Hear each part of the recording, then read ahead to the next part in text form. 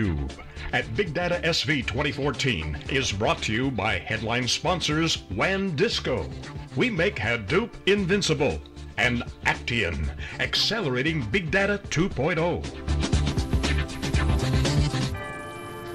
Okay, welcome back everyone. We're here live inside theCUBE, our flagship program. We go out to the events, extract the signal from the noise. Day 3, 100,000 views later, live audience. Here at BigDataSV, our event covering all the big data action and the Strata Conference. This is SiliconANGLE and Wikibon's production of theCUBE. We're here with a great guest here, Jeff Kelly, the analyst, and Joe Hellerstein, the CEO of Trifacta, CEO, entrepreneur, professor at Berkeley, computer science guru. Joe, welcome to theCUBE. Thanks for having me. We love computer science. Our motto at SiliconANGLE is where computer science meets social science. It's something that we're really passionate about, and you know, some of the action happening that you've been involved with over the past few years at Berkeley and your career is now flowering out mainstream. You're seeing computer science paradigm just really infecting the world in a great way. Obviously, with the Hadoop, big data, the systems, the large scale, everything's happening around the technologies and then people. So I want to get your take on what's going on in big data from your perspective. You've seen the movie, you've done a lot of pioneering work at Graph Lab, and obviously all the work you've done. I mean, people weren't really watching, 5, 6 years ago. You were, all the geeks knew, all the alpha geeks were there, but like now it's like a dream. You wake up from a dream. What's your take? How do you personally feel about this? Well, it's terrific for me. I've been working in data since the 90s. I went to IBM Research after college, worked on some of the relational database technologies there. Some of my code apparently still ships in DB2. So I've been doing this for a long time, and never has my job been more glamorous than it has been over the last few years, because data has really entered the common culture, not only across computing and technology, but in society as this incredible asset to be managed, right? And it's just this incredible opportunity to build new things and do new things, and it comes with all the pros and cons and social complications and excitement that something that really is significant to society brings on. What's the biggest game changer about the data science revolution that most people might not be aware of, that you're watching, saying, hey, that's the most game-changing aspect of this trend? Well, there's the inside baseball and then there's the exterior. So on the inside, industry stuff, I'd say that the big change we've seen is we saw a revolution in the software frameworks and the tooling and just the whole stack for data that happened when open source suddenly became viable as an alternative to commercial data vendors. And so that has created all kinds of interesting opportunities. And it's also changed the way that people think about working with data. That was facilitated and coupled with just the progression in Moore's Law. Things get twice as good every 18 months, storage, compute, and all that. At some point, that changes things radically, and we're there. So compute is cheap, storage is cheap, generating data is cheap. Suddenly, data is this thing that everybody should be playing with. It's not a carefully governed thing deep in the company that a few experts are working with. So that changes the rules for what kind of software needs to be built, what kind of people are going to use it, how they're going to use it. So all those kind of things are on the table. None of it invalidates the history of computing. All that stuff was important too. It's just that there's this gigantic wave coming in with technology that's going to be used by different people for different things. So it's just incredible to watch that. On the mainstream side, what do you think their view of it is? So outside of computing, right, what we're seeing is that people have expectations about data now, and they have expectations about software now. They use Google every day, and they expect software to work the way the software they use works. And so people talk about consumerization. They want their software to be as good as their iPhone. But I think much more than that, people expect that their software will be as smart as Google is. It will predict what they want. It will figure out how they want to interact. And this kind of expectation of technology is incredibly unrealistic. And we see that in the enterprise space. Like, to build that technology is going to take a long period of time, and if you don't have all the users in the world using your software, you're not going to be that smart that fast. Before we get into some of the news about your 1.0 product, which you guys have announced and shipped availability, I want to talk about the talent. You've been a professor, you've seen the young guns come in over the years. It's, again, our generation. I'm in my late 40s, and we were systems guys. We were doing low level, register, hexadecimal. Then it got easier as the structured languages got more scalable. But now, what are you seeing on the computer science curriculums and the kind of kids? What are they hungry for? I mean, what's the disruptive, changing appetite or discipline around computer science? When I started teaching, I've been teaching database classes since 1995 at Berkeley. When I started teaching, I have to explain, all that fun stuff about computers. Well, we're going to talk about data, and that's interesting too. And let me explain to you why. Yawn, big yawn, right? Right. Yeah. So then there was a period where it's like, oh, the web is cool. Is this about the web? And I said, well, the web is a lot of text with links, and this is sort of about that. Now they come in and they're like, we get it. Data is what computing is for. Data is at the center of most technology, and this is what we want to learn about. So my class sizes have gone from like 50 to 300, in the course of just a couple of years, and it's not because I'm teaching better. It's sexy to be a data scientist, and I think one of the things that we always talk about in theCUBE is the simplification, going from data science, making it hardcore versus I want to be a data scientist or data scientist for dummies kind of books that are being published out there. It's a lot harder than most people think, but it's getting easier. So the trend is, how does it get easier? What do you see? What's your vision on that progression? Abstraction away, some tooling? Is it new stuff? I mean, how do you make that data science action? Is it more ontology? Is it more machine learning? Is that all the above? What's your take on that? Yeah, well, I think what happened with the data science over the last few years is kind of analogous to software back in like the 70s, where there's been a lot of custom code and people have been holding it a little bit close. So there's this mythology in data science that it's supposed to be this task that requires you to be good at business, and it requires you to be good at computer science, and it requires you to be good at statistics. And if you can't do all those three things, game over. So we need a new way to teach students and all this kind of stuff. The truth is, when you talk to data scientists, they will tell you very directly, 80% of their time is spent doing things like cleaning data. And that is a task that is extremely hard to automate. You can't come up with an algorithm to do it, but it could be so much more intelligently tooled, and you could take so much of the burden away from the data scientists to do that kind of work. Two things come out when you do that, and this is the business that Trifacta is in. The first is that the people who are good at data science get to do all the stuff they really want to do. They are doing statistical modeling, and they're predicting what's going to happen and really playing with data in a rich mathematical way. But also people who it would be useful for them to know what the numbers say. They can get the numbers now, right? They can get in there and they say, I'm interested in sales data, but I think weather's predicting what's going on. Let me buy some weather data. Oh, how am I going to work with that? Now they can actually work with it. They can manipulate it. They don't have to get the IT guys to come in and do some kind of model for them. Yeah, weeks of provision, some sort of new connector, proprietary, weird kind of thing. Now it's just, okay, import APIs, right? That's right. So talk about the success of their product. So you guys launched, got the funding, and then all that build out. Where are you guys at now? Talk about some of the things you're working on now and some of the success you're having. Yeah, so we were happy to be able to go from a December announcement of our Series B with Greylock and Excel to a now February announcement of GA of the product and announcement of some of the initial customers. Lockheed Martin came to talk with us in our session at Strata. They were very verbal about the way they've been using the product. Lockheed approached us very, very early in our life cycle when we were really slideware and research software. And they told us, look, the federal government is building petabytes of Hadoop. They're going to be moving things both from legacy into that environment, and also there's de novo data coming for things like healthcare and defense and so on. There's tons of data coming online. There's an enormous burden for these guys to go fulfill these contracts and get it done, and they're really looking for new software solutions, both at the federal level and in the community that works in the federal government to do that kind of work. So that was one thing. It was fun to be able to hear about in public, get a customer out there talking with us, and then it's just great to have people seeing the software. It's out from under wraps. Yeah, talk a little bit about it. Let's dig into the software a little bit, and how do you do this? Because it sounds like, I'm sure you're very popular over at Strata these days with the data scientists must love the idea of removing that burden of doing a lot of that transformational work of the data and getting right to the analytics, the sexy part, if you will. But talk a little bit about the secret sauce to the extent that you can, and how you actually go about doing that. Yeah. So we really faced this problem. We said, these are people who work with data, and the problem is not a problem of technology alone, it's a problem of making people more productive. So people are very much at the center of our story. Although my background is in systems like yours, Jeff Hare, my co-founder's background is in human-computer interaction and data visualization. And the two of us came together with our third co-founder, a grad student named Sean Candell, who finished his degree at Stanford, now is a co-founder at Trifacta. And we said, look, we got to attack this problem as an interface problem. So you know how I alluded to the way people expect their software to work like Google? We kind of approached that problem in some ways in the same way. I said, what could the software do for us in a kind of predictive fashion, the way that Google is able to kind of guess what we're going to ask and predict what we're going to do?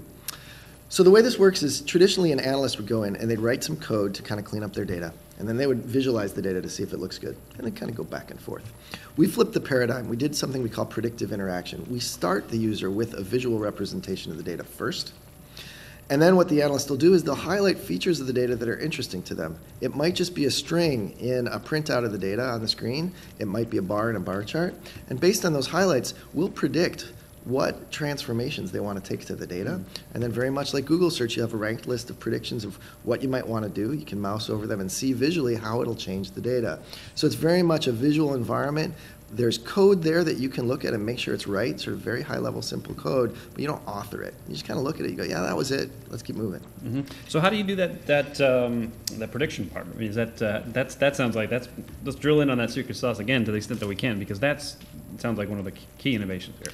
Yeah, I'll give you a couple different examples. One example, very often you'll get raw text fields, whether they're in weblogs or frankly whether they're in relational databases and they're just in a comment field. And there might be sort of standard patterns that people are doing in that text. I had a data set from the city of San Francisco that was restaurant inspections and violations. And in every single comment, they had a date. And it was almost always in the same format. And you could look at this thing and go, the date's over there. It's over there. But for a programmer to write programs, it's actually kind of annoying. So in our software, you highlight an example of a date. You highlight an example of a second date. And you go, oh, I get it. It's number/number/number. You're interested in that? I can pull that into a new column for you. Would you like it? You know what? That column is of type date. And here's a distribution of the dates over time. Does that look right? So all that happens, just 2 brushes of 2 different dates. And you get all this feedback. And you go, yeah, that's it. Bang. And you move on. Joe, I got to say, when I met Amar Awadallah around 2007, when he was kicking around Cloudera, the Cloudera concept with Excel, we're like, he said, this is the future. And then obviously Mike Olson and these guys got together.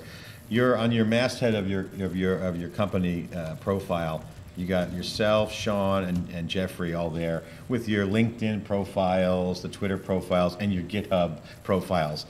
This is the senior executives, so that's impressive. Now, will your board of directors have GitHub entries? So this is the future. I mean, you guys are pumping out code. That's the culture. Is that the culture of the company? That is the culture. I'll say 2 things about that. First of all, so Jeff and I are professors. Sean was a graduate student, now has a PhD. All of us code. I still code. Jeff wrote with 2 of his grad students D3.js, which is one of the most popular repos on GitHub today, more popular than Linux.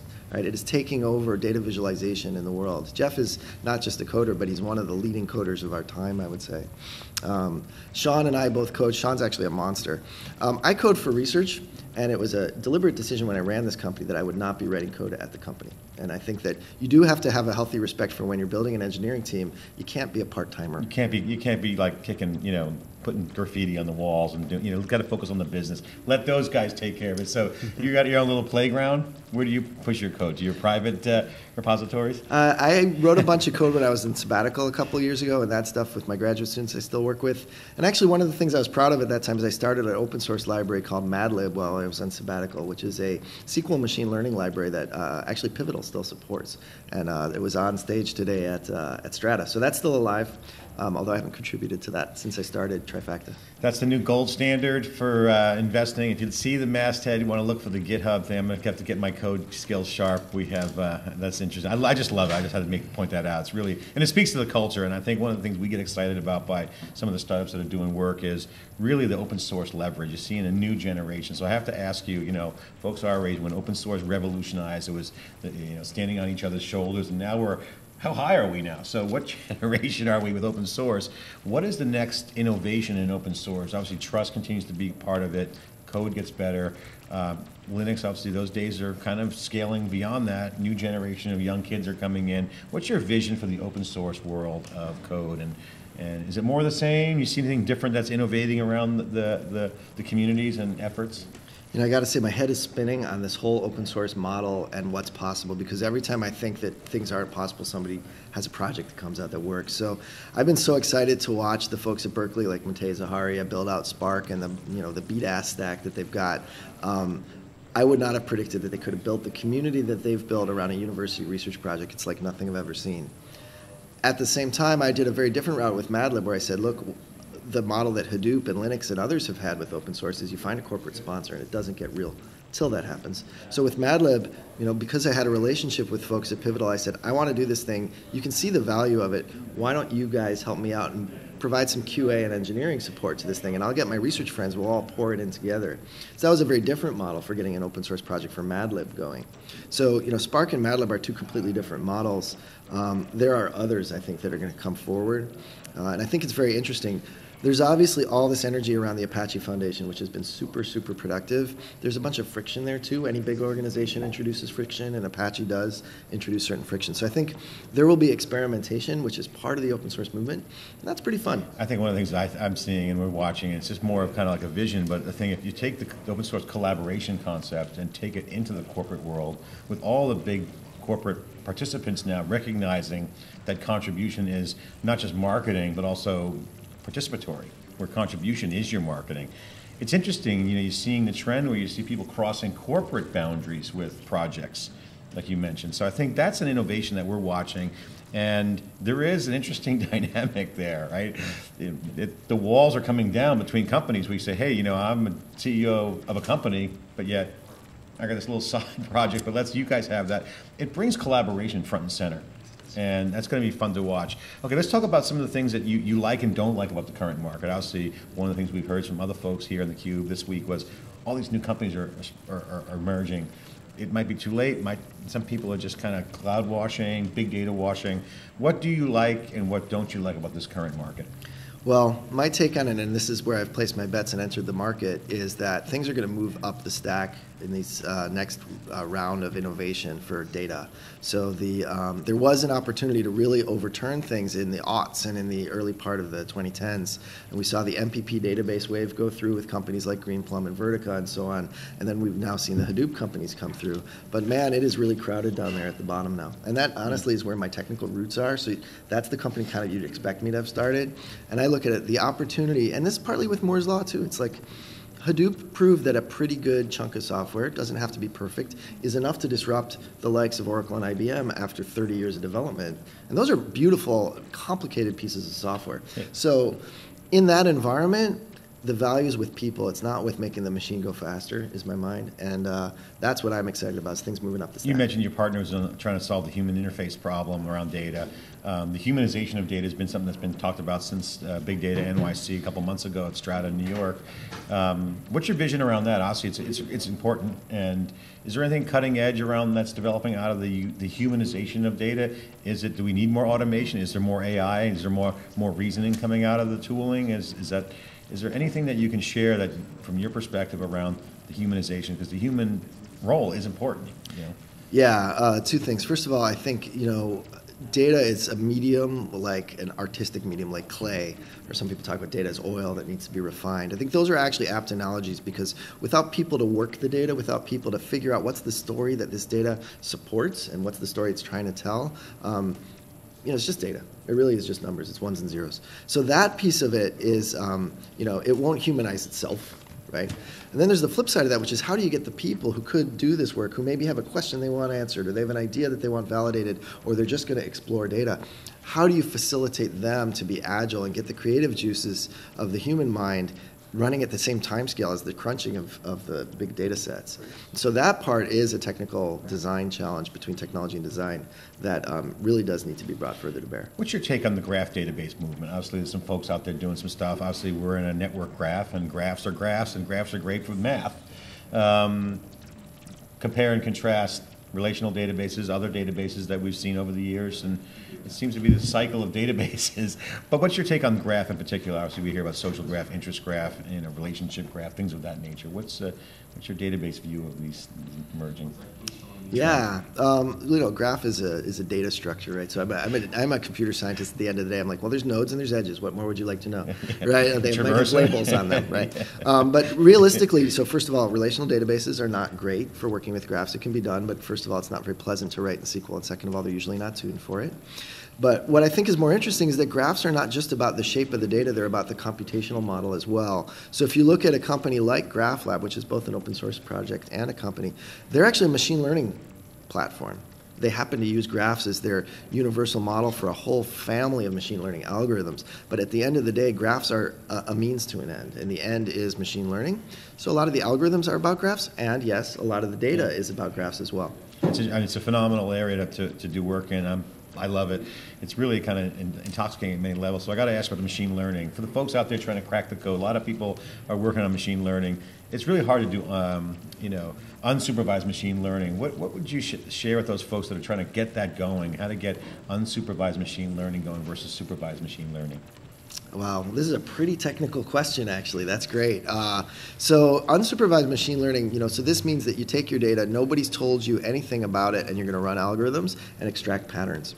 It's pretty much the same thing as what people used to call data mining. And there's a handful of things that people have done over the years that have worked pretty well. And then there's some exciting new results that we're starting to hear in the press from Google and others about kind of a next generation of that. And I would have to say that that stuff is very nascent, the new things. And what's possible there is very unclear to me, even as an academic. So there's a lot of promise there, but there's been a lot of promise in AI over many years, and the responsible folks in AI, including the people who are pushing the envelope here, are saying, let's wait and see, okay? So unsupervised machine learning, though, traditionally is things like market basket analysis and that kind of stuff. The family of techniques that people know there and have used there are well understood, I would say. And then in supervised machine learning, we've just seen so much done over recent years in terms of if you can find some way to get signal out of people clicking on ads or tagging things or so on, you can build models and predict all kinds of stuff. And that also assumes that you're playing with the data, right? Yeah. So again, if you're playing with the data, that kicks in nicely. So that's a flywheel, right? So you see that happening? Yeah, absolutely. And we've been seeing this on the internet now for long enough. Advertising is the place where it came through, right? Yeah. Because there's a monetary need to do it, and people interact with the content. So it's been easy in advertising. We're going to see it in lots of things, retail and so on. Joe, it's been great to have you on theCUBE. We really appreciate you taking the time. We know you're super busy. It's a long week event, and we're all getting down a little punchy, but this has been fantastic. I want you to just share with the folks final comment.